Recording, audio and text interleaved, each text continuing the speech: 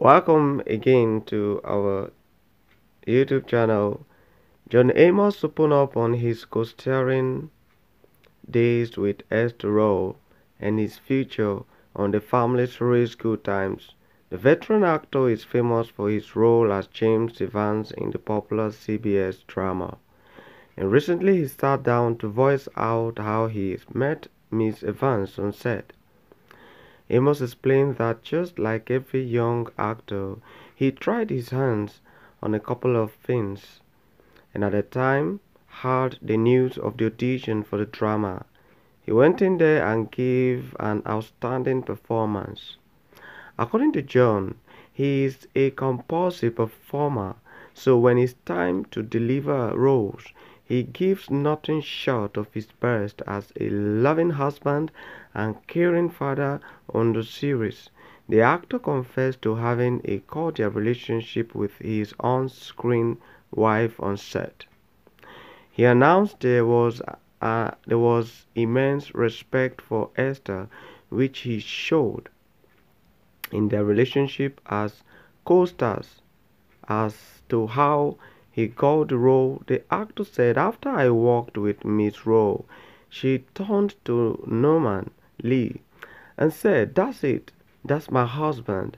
As a dedicated actor, the Good Times star has worked with a diversity of prominent celebrities in the industry and featured in many productions, though he started to build a career as an NFL player and was signed to Cleveland Bulldogs and Denver Broncos, who later stuck to acting and has successfully carved a niche for himself as an expert in the field.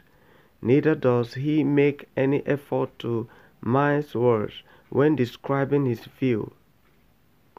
This attitude caused him to lose his role on the CBS series after he blatantly complained about the stereotypic scripts being written. He spoke about his time with Bill Cosby and how the comedian was selective of his circle of friends on his show. However, Cosby was also conscious of the words that were said. According to John, he didn't allow any profanity on set. Also, John explained that he is not a friend of Cosby, neither is he an enemy, with a comedian serving jail time for allegations based on the illicit use of drugs and rape.